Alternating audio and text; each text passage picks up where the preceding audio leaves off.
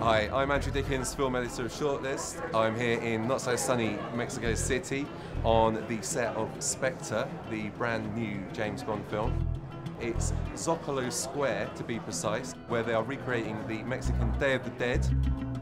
The scene involves 1,500 extras, or 1,498, because I have two of them here, these dead, lovely women.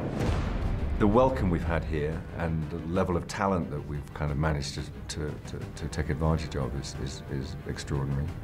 And the people are just genuinely pleased to see us, it seems, and incredibly friendly.